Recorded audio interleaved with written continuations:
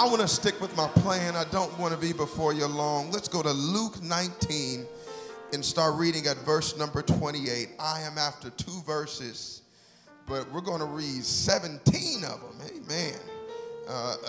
A little bit more than we normally do. So for those of you who can't, please, you can have a seat. Don't mind. But if you're able to stand, just stand in reverence to God's word. We're reading a few more scriptures than normal. I'm going to tell you in advance what I'm after.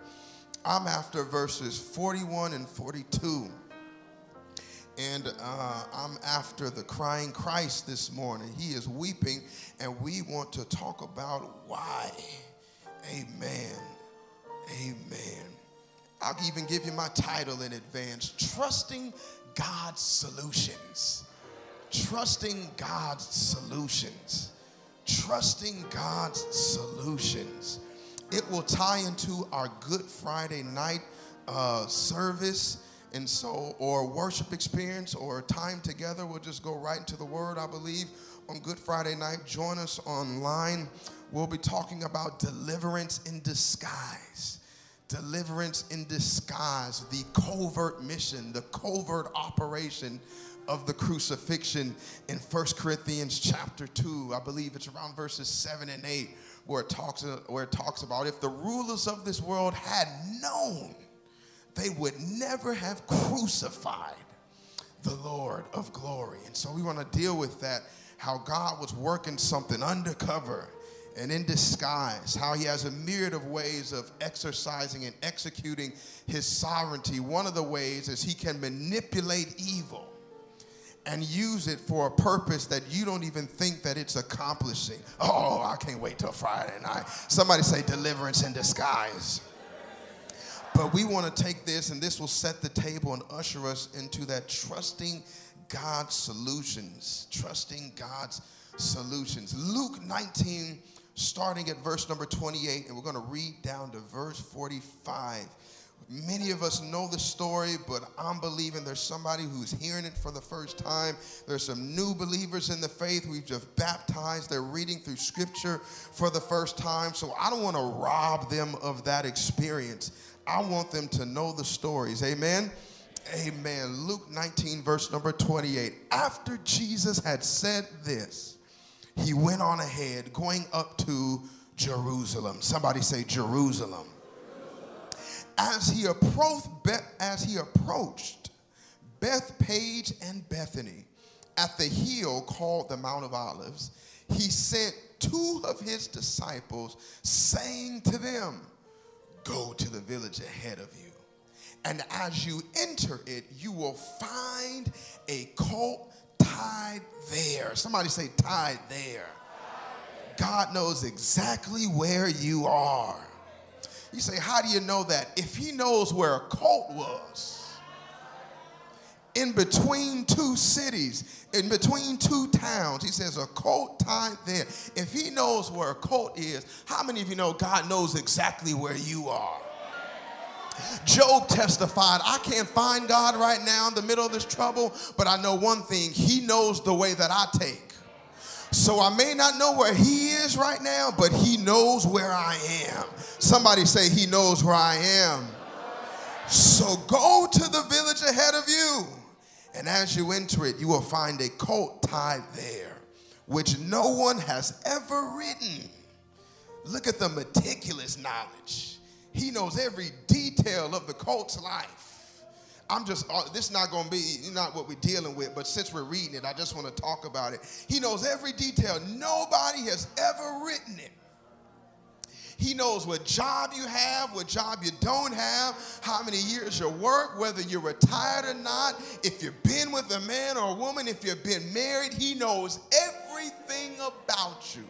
The Bible says he's so in tune with you, the very hairs on your head are numbered. Oh, somebody talk to me here this morning. He knows at 30 you started with about 30,000. He knows at 69 you're down to about, all right. He knows the very hairs on your head, and he has assigned a number to them. He knows when you get a haircut what number hair that you lost. Oh, y'all don't know when to get excited here, church. I'm just trying to alert you to the fact that God knows you.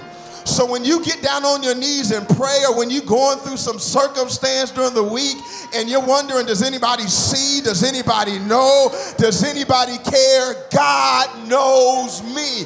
He knows where I am, where I'm tied, the numbers of hair on my head, which no one has ever written. Untie it and bring it here.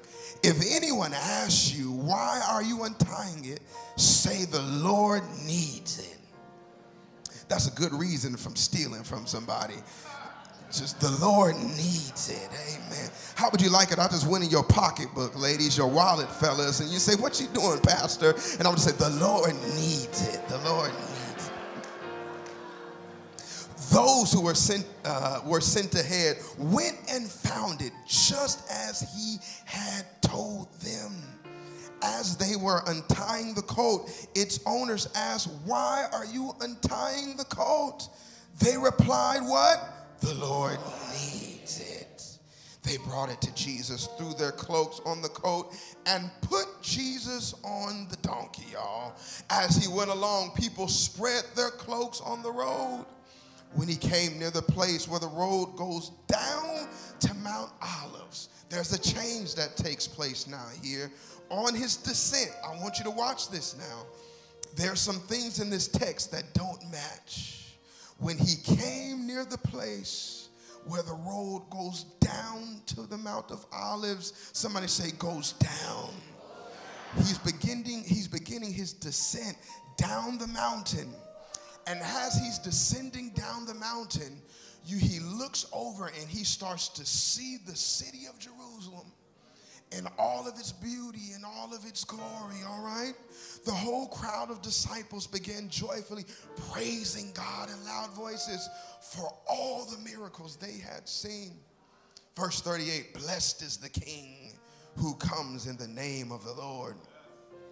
Peace in heaven and glory in the highest. Verse 39, some of the Pharisees in the crowd said to Jesus, teacher, rebuke your disciples. Verse 40, it should be in red in your Bible. I tell you, he replied, if they keep quiet, I've so fixed it that creation will praise me. Oh, y'all didn't read that right this morning.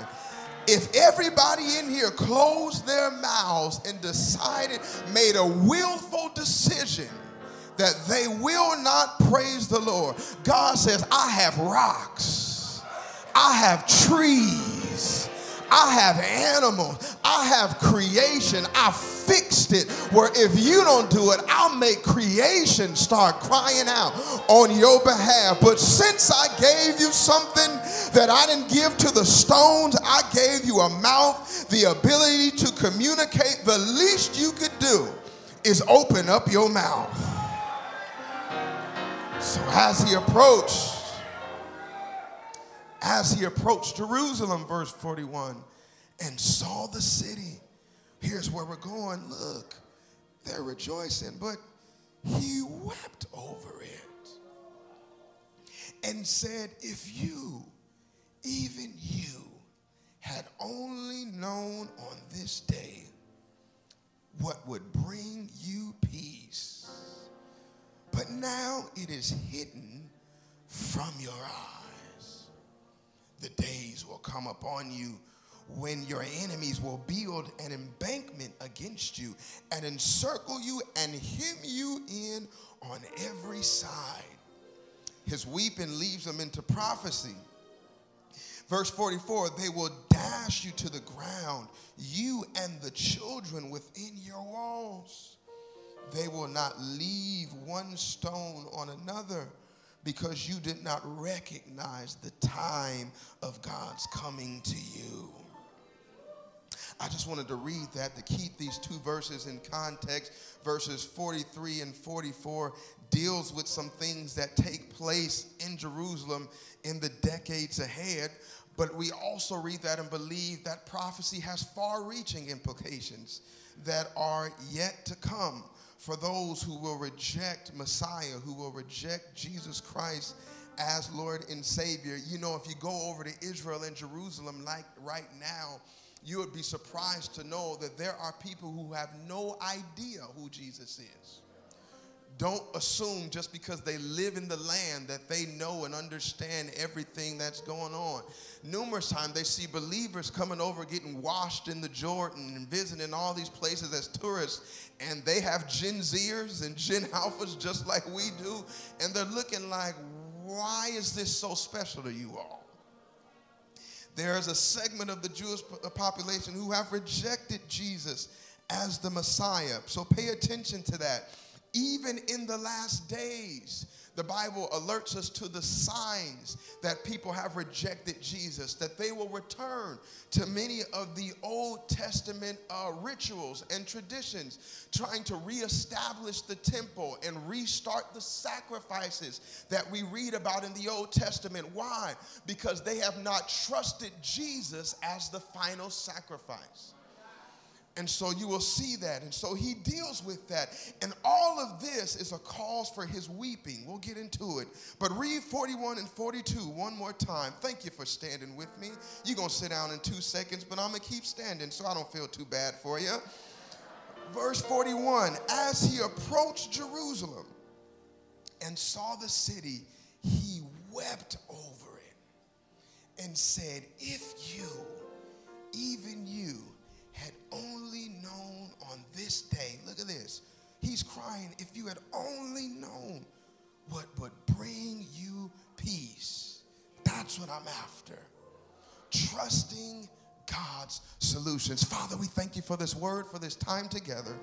We declare that your word is blessed, is exalted in our hearing, in our reading, and in our doing. It's in Christ's name we pray. Amen, amen. You can take your rest in God's presence. Trusting God's solutions. Trusting God's solutions. Before I get ahead of myself, make sure you leave with a bulletin today. I wrote one this week for Passion Week, and it does not have today's sermon notes and lesson in it. Today's lesson, again, is not so note heavy. I have just 1 or 2 significant points that I want to give to you around this narrative, but I did want to give you for Passion Week the events and the happenings of the week that take place. Holy Week, or also known as Passion Week, it marks a pivotal period in the Christian calendar preceding Easter Sunday. And so it gets its name from the passion that Jesus demonstrated during this week as he willingly embarked on the path to the cross. And so each day of the week, there's something significant that happens. There's some minor debates around the happenings in this week, but the events comprising Jesus' last week are broadly accepted by most theologians and Bible scholars. So most of them, there's some minor debate, but most of them will kind of agree around the happenings of this week that I have written for you. And so I write to you what happens on the day, the meaning of it, its importance, and the Bible verses that go along with it. And so each gospel finds something different and a unique perspective, and we'll talk about that in a minute to emphasize something in the life of Jesus. And so one may have something that the other doesn't have, but one thing all 4 of the gospels have are the events of Passion Week. So none of the gospel writers miss that. And so each day of the week, make it a part of your devotional perhaps. On today's Palm Sunday, read the verses there. On Monday of Holy Week, Jesus goes through and cleanses the temple so he can teach. And so you see the verses there. And so you want to read that on Monday. On Tuesday, the teaching and the parables and the Olivet Discourse in Matthew. And you'll see that in Mark and Luke as well. Wednesday, what we call Spy Wednesday. That's where most theologians and Bible scholars generally believe that Judas agrees to betray Jesus, and so he's working in a covert underground operation looking for the right time to get Jesus. There's a timing component that must take place because the crowds are following him after Jesus feeds the 5,000, now the ministry explodes. What was once confined to small houses in hut homes, miracles around a few, have now been revealed to thousands. It's hard to keep a secret when you feed 5,000 men plus women and children. So now he has a crowd, and it's grown so large to the point that the religious leaders engage in hyperbole, but they say, look, now the whole world is following after him. And so because of that, crowds are beginning to follow. And so now they have to wait for the right time to arrest him when the group is smaller. This is why they find him on Thursday night in Gethsemane, okay? So they're looking for the right time. Wednesday is where it all takes place, the turning point toward Jesus' arrest. Holy Thursday, a lot happens. The Last Supper, Jesus washes the disciples' feet. The institution of the Lord's Supper, all of that happens on Thursday. Before I forget, our men are going to be meeting this Thursday for Passion Week in person at 7 p.m. Join us. They have a unique gathering every fourth Thursday of the month. And so they'll be meeting on Holy Thursday here at the house. Fellas, say amen.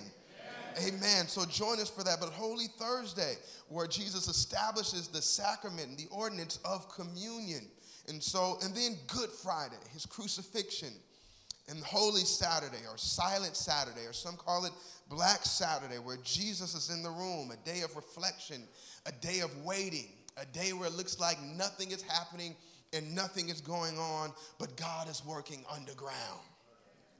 Amen. And so take this. I wrote it up for you. And obviously, Resurrection Sunday, next Sunday, we celebrate as Easter. Take it for your personal devotional time this week. Amen? Amen. I want to give that to you. But trusting God's solutions. Passion Week receives its name because Jesus willingly went to the cross and he displays his passion for humanity in various forms. Palm Sunday holds significance in Christianity because it starts off, or it marks the beginning of the most sacred week in the Christian calendar. Is this the exact week? No, obviously not. But whenever we decide to celebrate it, God says that's all right with me. The Bible says in Scripture, some consider days more sacred than others. In other words, some celebrate on different days. Some celebrate this on a Friday, or on a Sunday, or on that day. It does not matter under our new covenant blessing. Whenever we decide to celebrate it, God says, you mark it as holy, fine, I'll do so as well. And you want to celebrate me on this day, that's okay. So I don't want you to get caught up in the legalism that some of the alternate religions have and try to throw stones at us and say, he wasn't born on December 25th. Well, duh. That's not why we're celebrating. He didn't really get up on Easter. Well, duh, obviously not. We can look at some historical records and have some educated guesses on when it took place. But this is the week that we decide to celebrate it. So when it falls in March in 2024, that's okay. When it falls in April of 2025, that's fine as well. All right? Save the drama for your mama. It's not fun. Amen. But Palm Sunday marks the beginning of this passionate or this holy week. And all the four of the Gospels record this event that takes place. We can find it, and I give it to you in Scripture. We can find this event in Matthew, Mark, Luke, and John. Luke does not alert us to the palms, so our passage today does not give us the tree branches or the palms. Matthew and Mark give us the tree branches, but John is the gospel that gets specific and lets us know that these are palm branches that they snatched down from the tree. So when you see children holding these palm branches, it's just symbolizing and commemorating this day that begun Jesus' passionate week. But all four of the Gospels record this event. But what I like about Luke is Luke records it from a unique perspective. Matthew is more interested in revealing Jesus as the King and the Messiah. So he has more of an emphasis on the things that Jesus said. Mark is the shortest of the books. Mark is I kind of consider him to be a 21st century or 22nd century gospel writer. He's not concerned with all of the details. I used to tell people Mark is for millennials. Mark is like, look, I'm more concerned with what Jesus did. So he doesn't spend a lot of time dealing with Jesus' origin story and how he was born. He's more concerned with Jesus as the servant of God. So Matthew's like, I'm more emphasis on what he said. Mark says, I emphasize more of what Jesus did. John says, like I told you earlier, I want to emphasize who Jesus is. So he talks about Jesus' origin story, but he doesn't do it from his earthly birth narrative. He begins and says, Jesus is God incarnate. He's God wrapped in flesh. So let me tell you, he actually has no beginning. But in the beginning, the Word was with God, and the Word was God. So it's God, because God is who he is. So I don't even want to give you all of the miracles like the other gospel writers do. I just want to give you 7 or 8 of them that prove that Jesus is God. That's who he is. So Matthew is what he said. Mark is what he did. John is who he is. But Luke deals with the humanity of Jesus. You'll see this phrase a lot in Luke, Son of Man. Son of Man, as Luke wants to deal with Jesus' humanity. So where Matthew deals with what Jesus said, Mark deals with what Jesus did, John deals with who Jesus is, Luke deals with how Jesus felt. Luke deals with how he felt. So you will tend to see more than other gospels, more emphasis or more clues that point to Jesus' emotions, what he's dealing with, what he's feeling, what he's going through. And so Luke deals with the feelings of Jesus. And this morning, dealing with the feeling of Jesus, we see in our text, in the 2 verses I want to emphasize, that Jesus is sorrowful. He's crying. He's weeping. He's sad. Have you ever been in a situation where your emotions don't match the room? Or where your emotions don't match the crowd?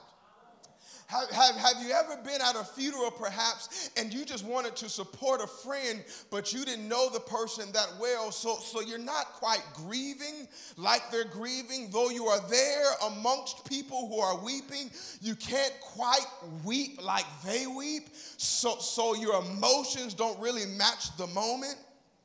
Or have you ever been in a moment where everybody's happy about something, but you're going through something, so you're really sad?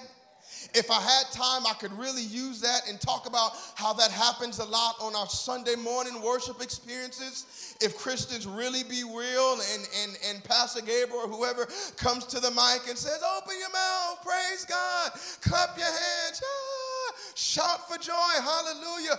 But if y'all really knew what I was facing once Monday comes, I really don't match my emotional sadness doesn't quite match the joy that's in the room. Have you ever been in a situation where your emotions don't quite match? Christ does not match the crowd. We have a triumphal entry, a joyous crowd, but a sorrowful Christ.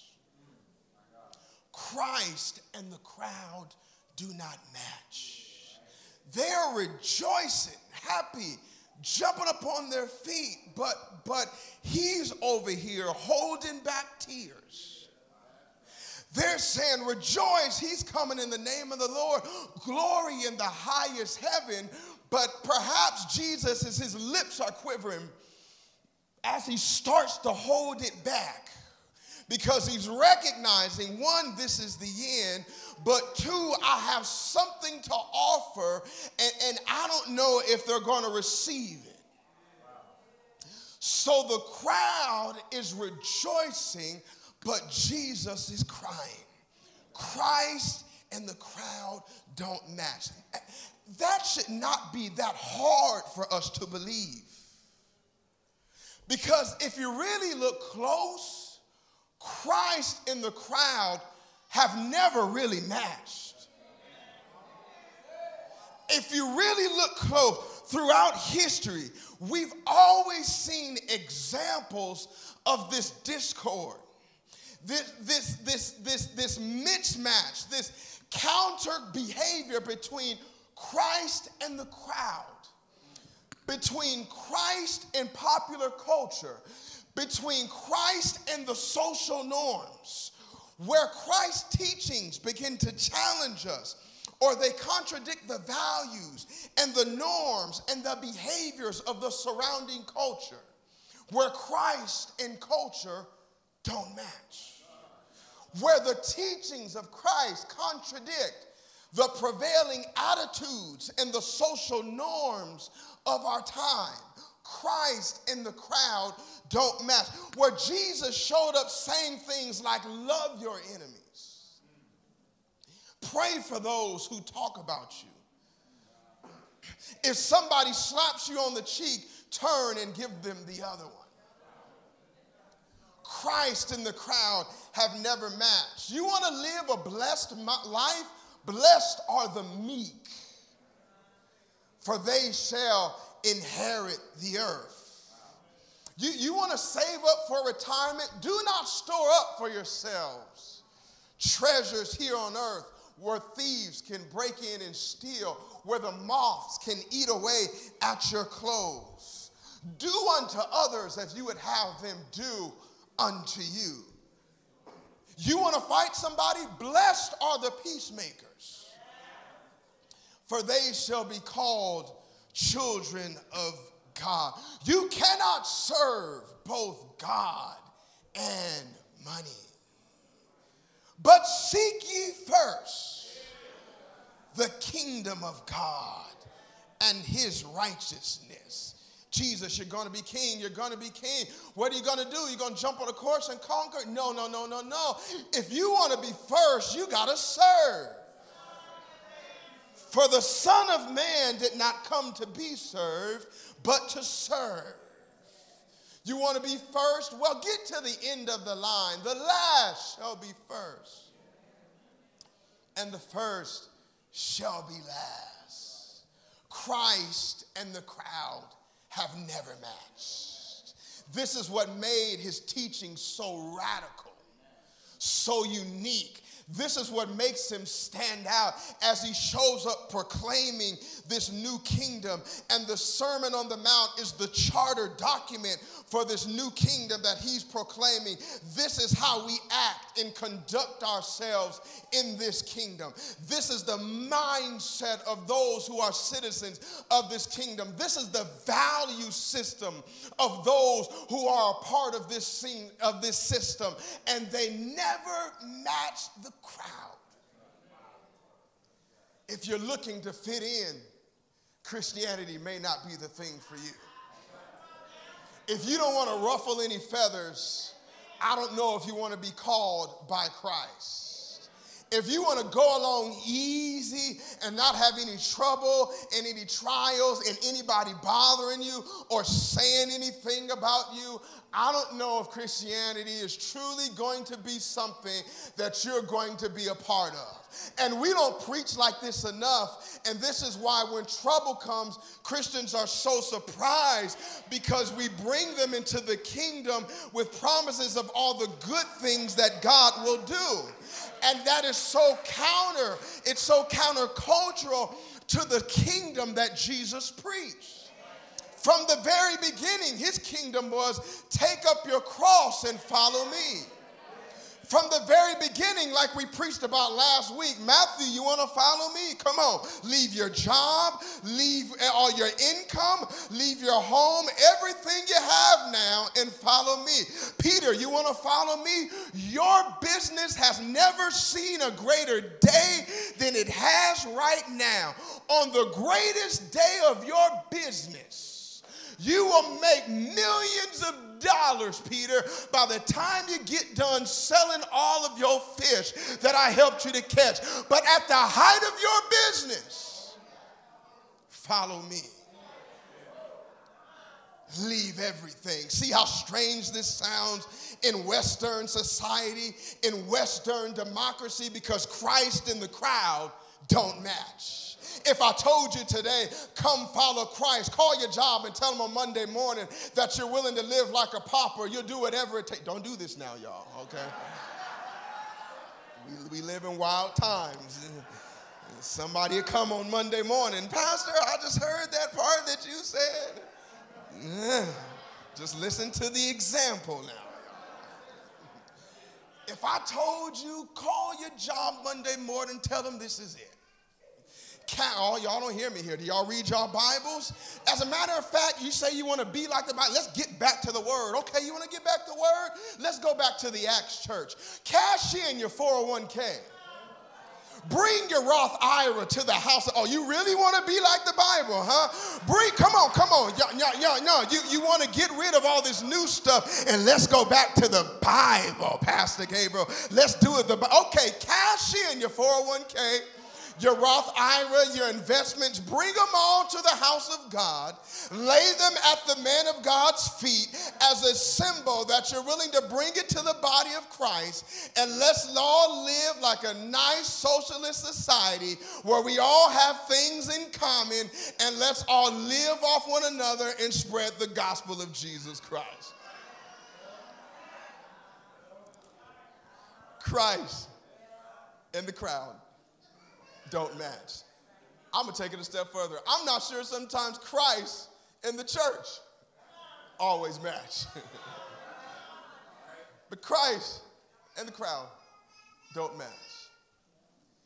They say live once, so do everything you can in this lifetime. Things like follow your heart. It'll never go wrong. Look out for number one. Money buys happiness. Success at all costs. Watch it, this is a big one. Material possessions define success. By that definition, Jesus or none of the disciples we read in Scripture would be successful. Step on anybody at all costs. This is a big one. Winning is everything. Oh, this is a huge one. I may step on a few bunions with this one. Image is everything. That's bigger than you know. We're now in a time where we're no longer concerned on if things in our life work. We're more concerned if they look like they do. We are less concerned with having a healthy marriage. We're more concerned with having the nice pictures on social media that make our marriage look like it's healthy. We're no longer concerned with having healthy parenting relationships. We are more concerned with getting the right amount of likes because we had a good Palm Sunday play day with the family. Image is everything. Not that it actually works, just let it look like it does. Not that our marriage is actually strong, where we go to counseling and work on, the stuff nobody talks about. That's not thrilling, but just give me the big wedding day, where I have a train that goes all the way down the aisle that everybody has to look out for. I just want the big way. Image is everything because Christ and the crowd don't match. So they are rejoicing, and Luke gives us a detail unique to his gospel that Jesus is crying. Matthew, Mark, and John do not record this, but Luke records this, that Jesus begins to weep. He's outside of Jerusalem, and he begins to weep as he starts descending, going down the hill of the Mount of Olives, and he looks over the city. Why do you want to point this out, Pastor Gabriel? There are only 2 times in the Gospels that explicitly record Jesus weeping. Only 2 times. 3 times in all of Scripture, if you consider Hebrews 5, where it talks about Jesus interceding with tears. I believe that's Hebrews 5, around verse number 7. Take it for your alone time. But nonetheless, the Gospels only record 2 times that Jesus weeps. Other passages in the Bible allude to his emotions and his experiences and suffering, like the Garden of Gethsemane. We know he's in agony. We know he's emotional. He's probably more than likely crying, but the Bible doesn't record that. It only explicitly records Jesus weeping twice. And thank God for John's gospel. He gives us a clue to let us know that the 2 times that Jesus weeps are not that far apart. They're close to one another. The first time Jesus weeps is in John 11:35. If there's one scripture you want to know, just know John 11:35. It'll get you out of trouble. Jesus wept. We gave that to a few children today who didn't remember the verses quite well. I didn't have one for whatever reason. I said, listen, if you can't remember nothing else, John 11:35, Jesus wept. That'll get you out of trouble. Somebody ever come up to you and say, you don't know any verses in Scripture? You tell them John 11:35. I know that Jesus wept. You can look that verse up. That's all it is. Just 2 words. Literally, Jesus wept. Verse number 36. That's all it said. Jesus, the shortest verse in the English Bible. There's a shorter one in the Greek, but the shortest verse in the English Bible, John 11:35, Jesus wept. And Jesus is at the tomb of his friend Lazarus. And the Bible says, while he is standing there, Jesus wept. What makes that time unique is we don't know why. There has been much debate on why Jesus weeps here. Some say he's weeping at the death of his friend. I tend to think why? Because it's clear that he's about to raise him up. So why would he weep over someone he's getting ready to resurrect? Some say he weeps over the fact that he's trying to have empathy and sympathize with his sisters. Some theorize or surmise that Jesus is weeping because of the people's lack of faith. Some say that Jesus is weeping because he's weeping over the result of sin.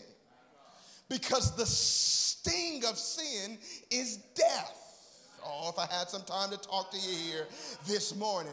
And could it be possible that he's weeping on the outgrowth of Adam's sin decision?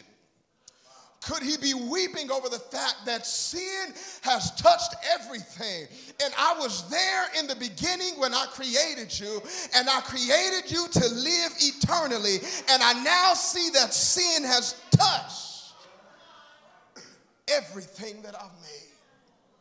That's a possibility, but we don't know.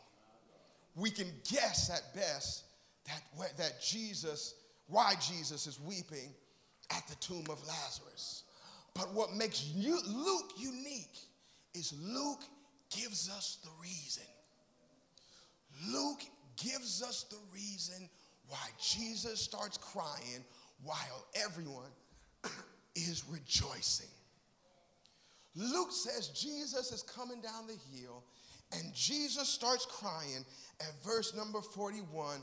As he approached the city, he wept over it. Verse 42, if you, even you, had only known what would bring you peace. You can leave that up for a second. Thank you, media. If you, only you, had known what would bring you peace. We don't have to guess why he's crying. He cries once over a man But now in Luke 19, he's crying over a city. He weeps over a man or perhaps a family, but now he's weeping over a city. And he's weeping over a city because he's saying, if you had only known what would bring you peace. I only got about 8 more minutes this morning. This is the crux of my message. If you had known what would bring you peace. Why is Jesus weeping over a city? If you had only known, Jerusalem, what would bring you peace? Jesus laments over the city of Jerusalem. This is not the first time that we see him sorrowful or where he expresses his sorrow over this city. In Matthew, write it down, you don't have to turn there, verse number 20, chapter 23, verses 37 through 39, Matthew 23, verse 37 through 39, it records Jesus lamenting over Jerusalem in another place where he says, Jerusalem, I wanted to gather you as a mother hen gathers her chicks and brings them in, but you would have none of it. I'm trying to bring you in, but you keep rejecting me. He's weeping over the fact that I've made God known to you, but you reject me. I'll even take it another step further. It would take some time. We need a Wednesday night to prove this. Not only will your rejection lead to your eternal damnation and burning in hell fire, watch this, but you're going to burn hotter than others. Your fire is going to be that much more hotter than the Mormons' fire. See, we don't talk about hell enough. Why is that? The Mormons have also rejected Jesus as the Christ. The Muslims have rejected Jesus as the Christ. Someone somewhere, an unreached people group, if they reject Jesus as the Christ, the Bible's clear that they are eternally separated from God for all of eternity. But he says, I will judge the depths of your punishment are based on your closeness to the truth. Oh, glory to God. The depths of your destruction will be decided by how close you were to the truth. If I had time to prove this, I would go back and look at Judas's life. This is why when Jesus spoke about Judas, he says it would be better for him if he had never been born. There's some people who are going to burn, but for Judas, it's going to be better for him if he had never been born. Why? Because Judas had access to the truth. Like nobody could. He walked with me for 3 years. He was among the 12. He saw my raw power. He saw me stand out on the waters and say, peace be still. He saw me with the widow of Nain's son touch the casket and get up out of the grave, and the boy starts walking. He saw me take 5 loaves and feed probably 15,000 people at one time just with a prayer of blessing. He saw me get out of the boat, approach the Gadarene demoniac, thousands of demons potentially in him. Chains could not hold him down, and I just speak one word, and this man gets set free. And yet and still he chose silver over me. Let me ask you this question. What will it take to make you believe? Do you think you need the audible voice of God? Why have you ever said this? Maybe you're not like me. Why don't God talk to me like he did Abraham?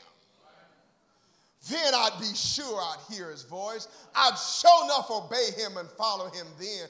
Why doesn't he speak to me like he spoke to Moses? Mostly when he speaks to me, it's in code.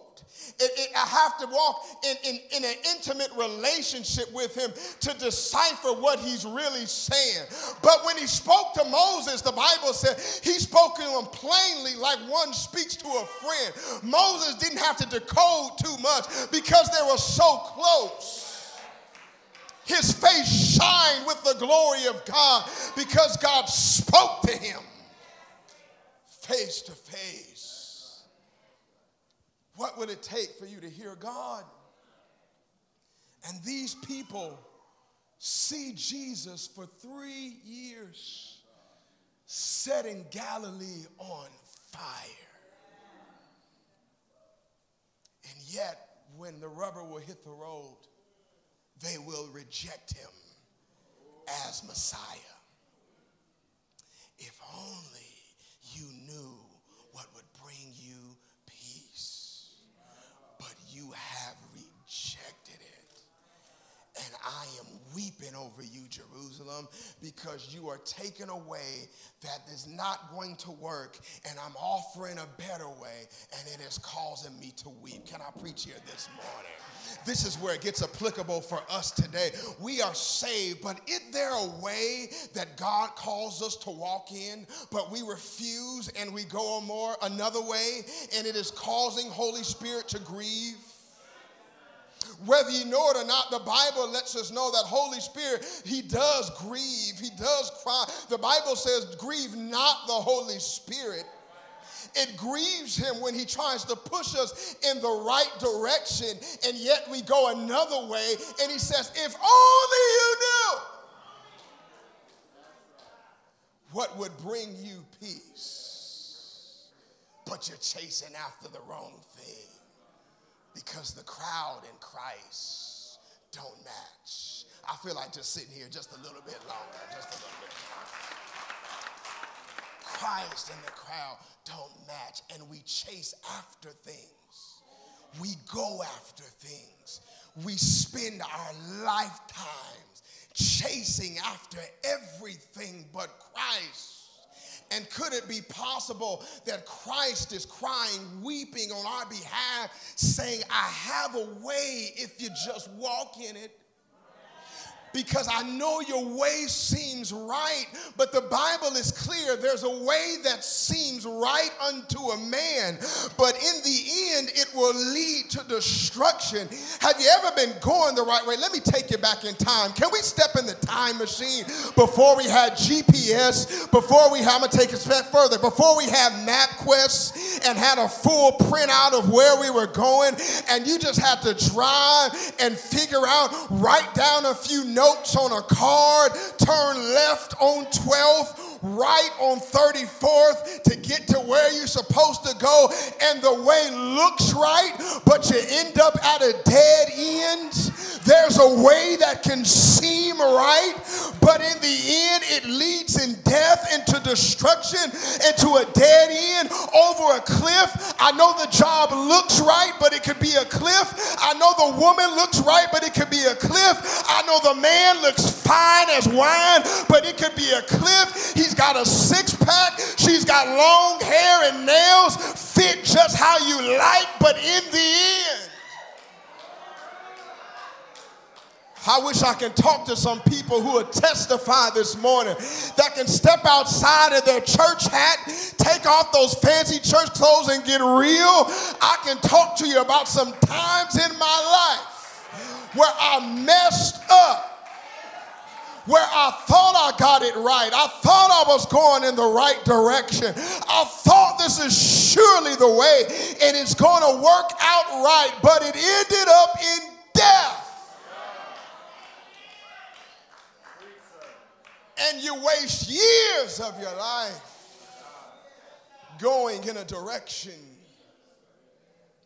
that God does not have for you. And he's sitting back in heaven saying, if only they knew what would bring you peace. Oh my gosh, can I go a little step further?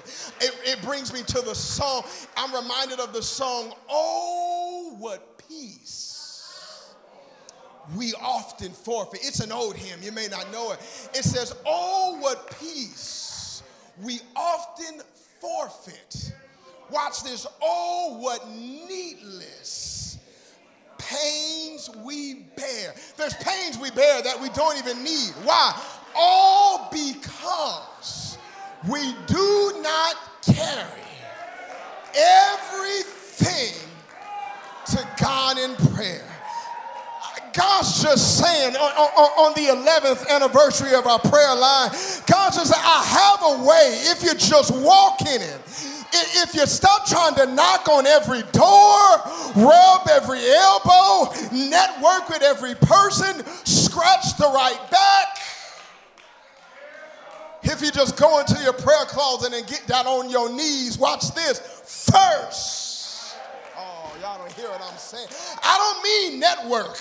I don't mean don't fill out the applications if you need a job. I mean do that last. Go to God first. I didn't say don't date.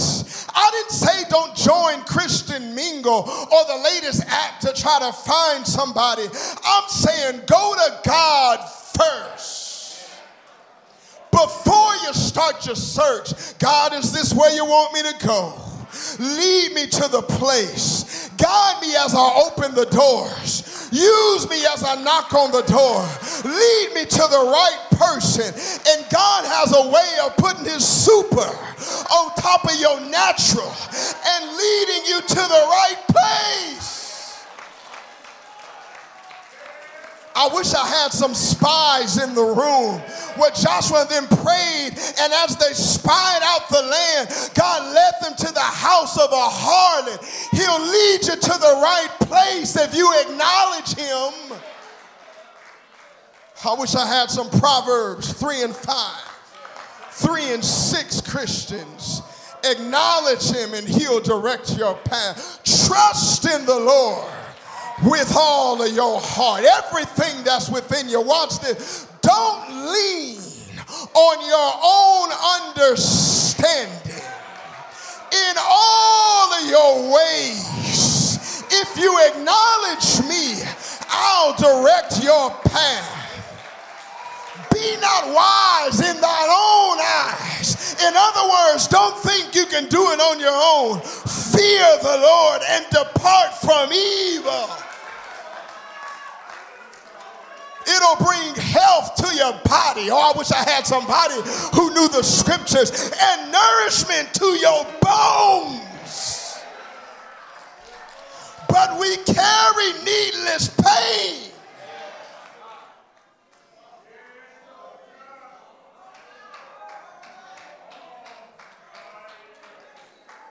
Because we don't trust God's solutions. And Jesus is weeping because he says, I have a solution, but you refuse to adhere to my solution. You will witness more than all the generations before you have ever witnessed. This is why everyone in this generation, if you look close at scriptures, they're called blessed in a unique way, unlike others. John the Baptist, amongst all of the prophets, he's considered blessed because he actually got to see the Christ. He's the last of the Old Testament order of prophets, but he gets to see the Christ. He's not like Isaiah. He's not like Ezekiel. He's not like Jeremiah. He gets to see him. Peter gets to see him. Judas gets to see him. This generation in Jerusalem, Capernaum, Galilee, the surrounding areas get to see Jesus. And everything that he does, but they reject his solution. And we spend our lives looking for our solutions. And God has one. I'm beginning to recognize and understand that God's, and this is what caused me to write Friday's message, deliverance, and that God's deliverance doesn't quite look how I always think.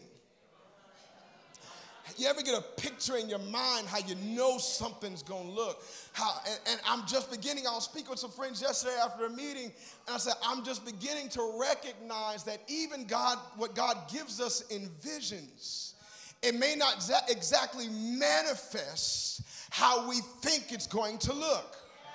So I have to keep my eyes open to say, wait a minute, this is that, even though it may not look like how I thought. If it had looked like what Joseph had seen, he would have saw literal sun, moon, and stars bowing down to him. But it didn't look like what he thought.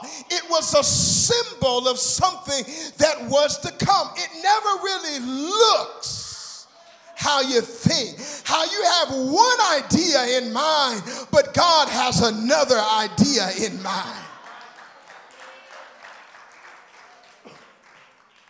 And how the people had an idea of how this king, this savior, this Messiah was going to look. He is going to be a conquering king in the line of David. And David was a warrior, so I know he's got to be able to fight. And Jesus shows up talking about if somebody slaps you in the face, turn the cheek and give them the other one. No, David was slaying Goliath. He was killing all these people we have it in our Old Testament records. He was cutting people's heads off. He was killing people, bringing foreskins back to the king. This guy was just a radical guy, and Jesus shows up saying, I'm willingly laying my life down. So I let you handcuff me. And he's weeping because he has an answer that they don't want to receive. Their answer is an immediate political upheaval of the nation of Rome. Jesus' solution is an invisible kingdom starting in the hearts of individuals. Christ in the crowd do not match. Their solution is grab a sword, Jesus, grab a shield. Peter will be your general. James and John will be there too. We will be the first 12. Let's get the army going. It shouldn't be hard to recruit because you just fed 5,000 men plus women and children, and we are going to overthrow the Romans. Some of those miracles or magic tricks that you just worked, do those on the emperor and the king, and we will be out of this thing. And we reduce Jesus' miracle working power to a magic trick. When we try to tell him to do it when we want you to do it at the time that I want, in the way that I want, deliver me in the way that, is anybody like me that you feel like your life would be better if God just answered the prayer that you told him to answer? See, my issue is not that God answers prayer. My issue, and I'm like, God, you're answering prayer, but you're not answering the ones that I need you to answer. I need you to answer the ones like a house, a new car. Let my children have good behavior at school. Don't let the school call me one more time. Please, please, Jesus, don't let them call me this week. And he doesn't answer any of that, but he'll go all the way over there and answer the prayer for patience, like put me at the end of the line at the bank. I thank you, Father, but prayer of patience is not the answer I'm looking for right now. I need coin right now, Father, and he's over there working on the fruits of the Spirit. Well, I want him to work on the natural, everyday thing, but I'm learning now that you've got to trust God's solution. That his solutions, his answers accomplish something that you cannot see.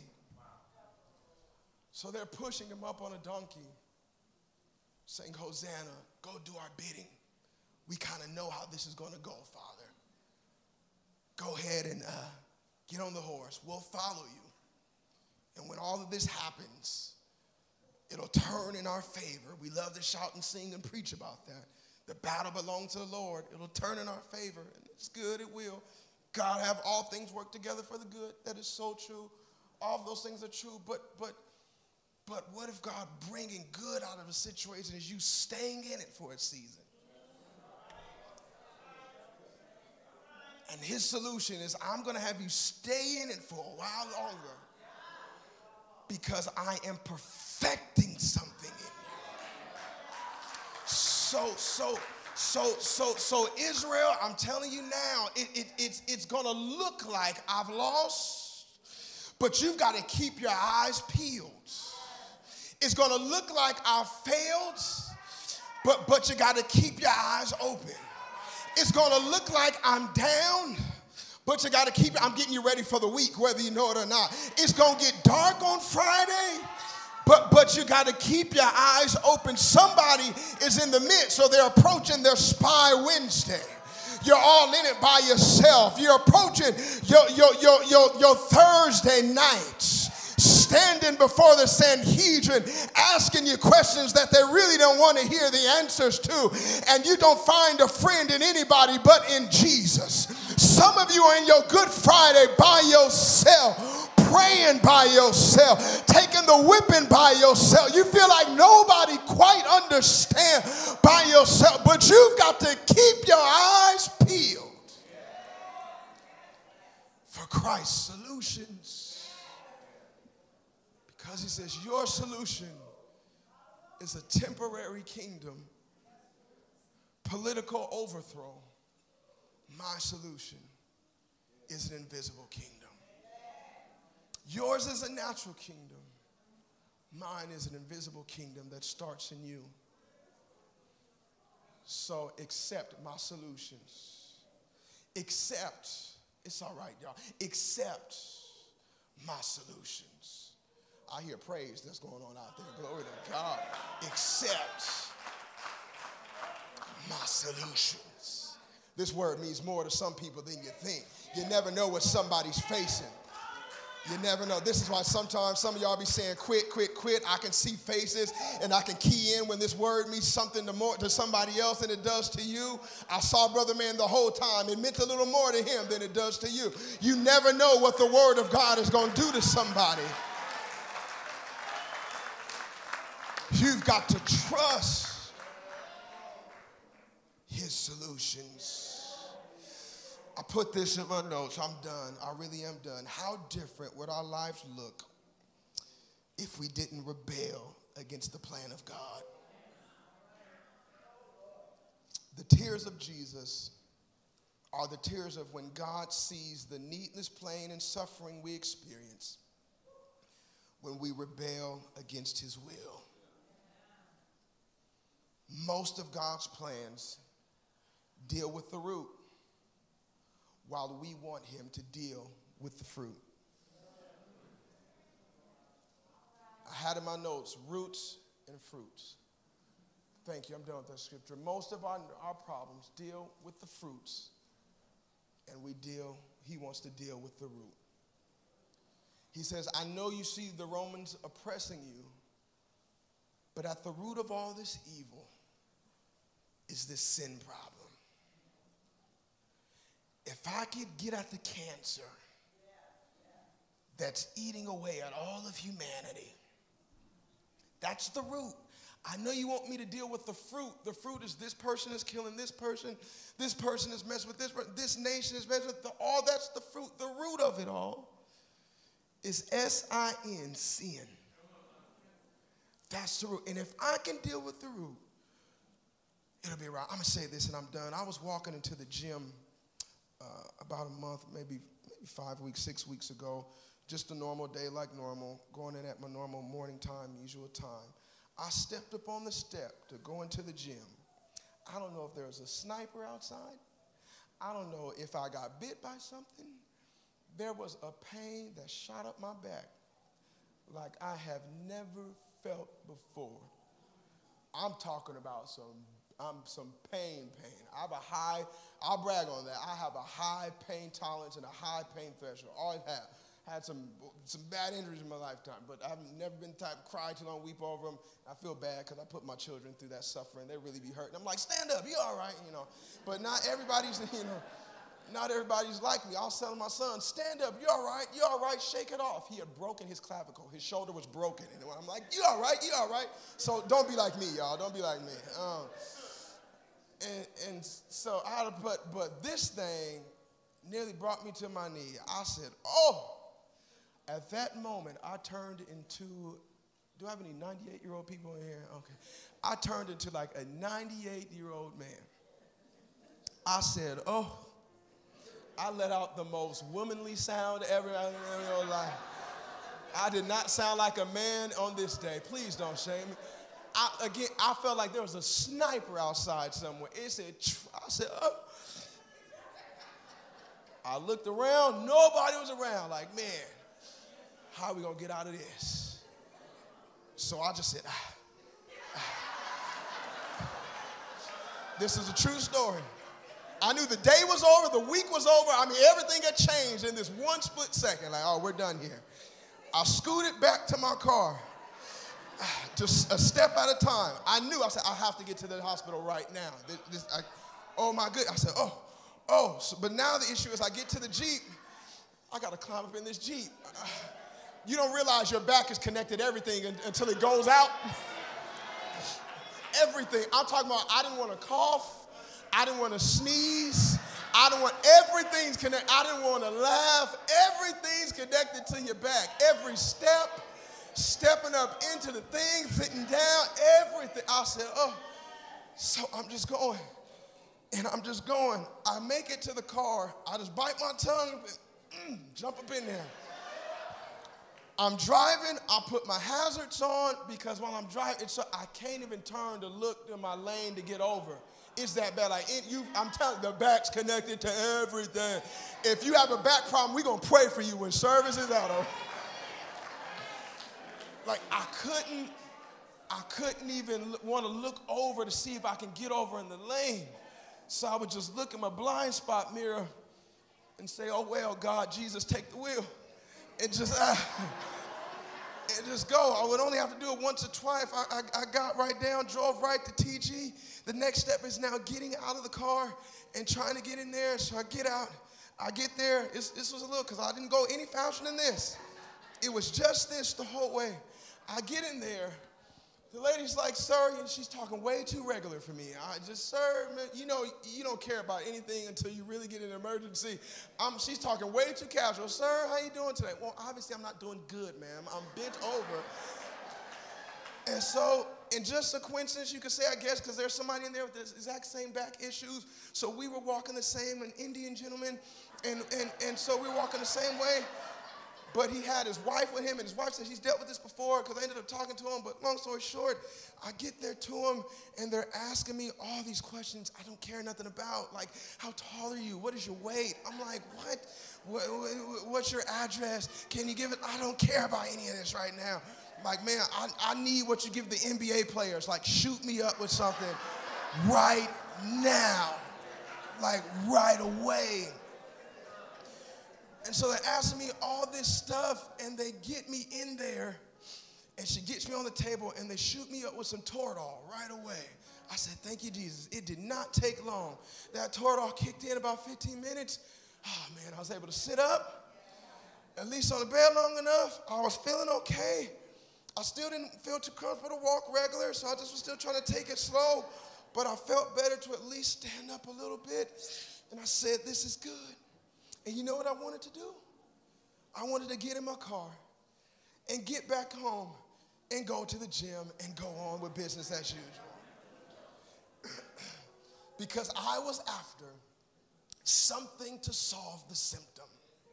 I was not after a long-term solution. Whatever this pain was, I just thought maybe a strain or something like this or something, it'll be all right.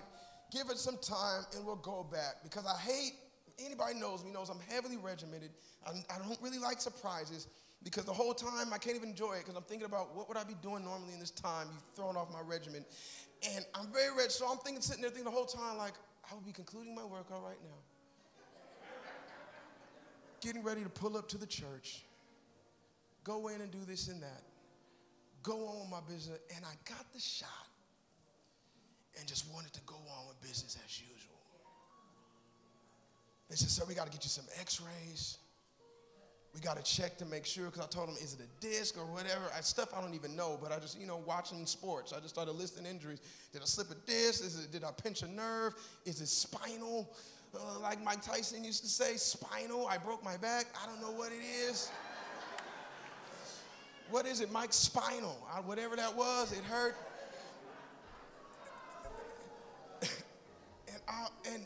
And most of the time, if we be honest with God, this is what we're after. I'm done. I promise you, this is my point.